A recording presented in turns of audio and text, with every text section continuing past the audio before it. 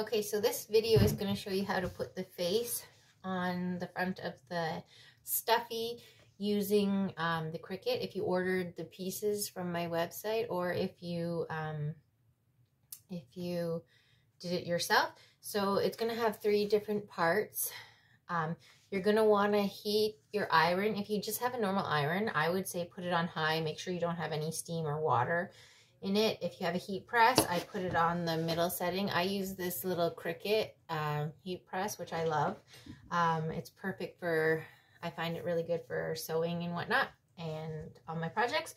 So you're going to want to do this. So you're going to do each layer separately. So you have your little cheeks. So you can line them up to see how you want them. Your little cheeks, well, actually I'm going to put the cute little eyes on first. You're going to want to put your cheeks on, and then your little eye whites will go on at the end. And so you're just going to line it up kind of how you would like it to look and try and get in the middle. So you're going to do 1 layer at a time. So I'm going to start with the eyes and the mouth. So I have it how I want it. I'm going to keep it there.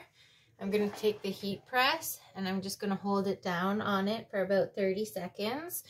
So you can time it. I generally know how long because I've done this a lot, but if you're new, just maybe set a timer on your phone. So you just hold it down for about 30 seconds. You can move it around a bit if you want. Just covering it all up.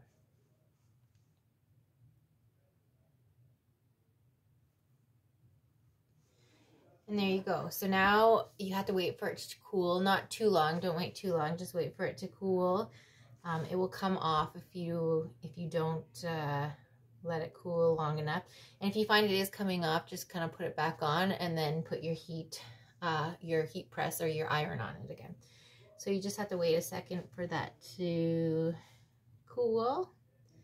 And then you will be able to peel it off. It's a little harder on the fleece because it's not as flat, so it looks kind of like it's coming off, but it should be fine.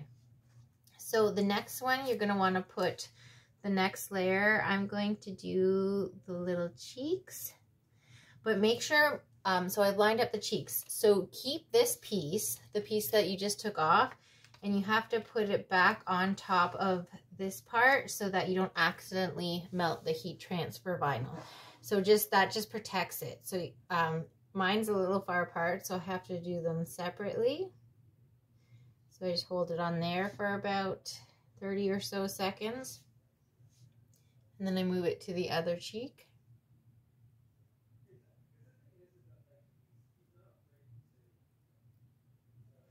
And then I move it over. I do apologize for all of the gray in this. I just realizing that there's a lot of gray. So yeah, make sure you have some sort of heating pad or your ironing board underneath, or you're going to damage the surface. Okay, so there we have the little cheeks down, and we've protected this part. We're just going to wait a minute till it cools off for a sec. You can take this layer off, but again, keep it because you're going to need it to protect your layers. And just give it a minute, see if it's going to come off. Oh yeah, it's going to come off easy. So keep this piece of plastic as well because you don't want to ruin it. And so one thing I didn't say, sorry, at the beginning, is make sure that the shiny side is up. So this is kind of a more matte side, it's hard to tell. And this is the shiny side. So the shiny side goes up, and you can kind of feel which layer is on, like you can kind of feel the texture of that goes on the bottom so that it comes off. So the shiny layer up. I should have said that at the beginning. Okay, so we're going to line up the little eyes, and then we're going to put this again on top of everything because you don't want to ruin it. And we are also going to put this on top, and we are going to hold it on top of the eyes. You don't have to do these again, obviously. That's just there for protection. You're going to want to hold it for 30 seconds.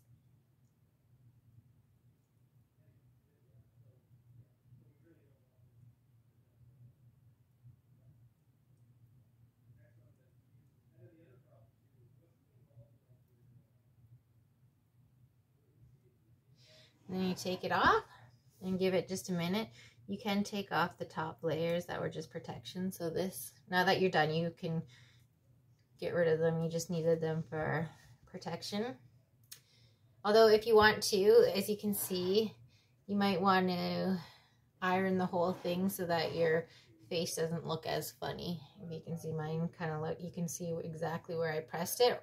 Although if you have a bigger press, you won't be able to tell as much. I probably should have used the bigger one, but I like this one. It's always on my desk and convenient. Okay, so now you're just gonna rip that off and you have your cute little cat face and you're ready to sew and do the next step.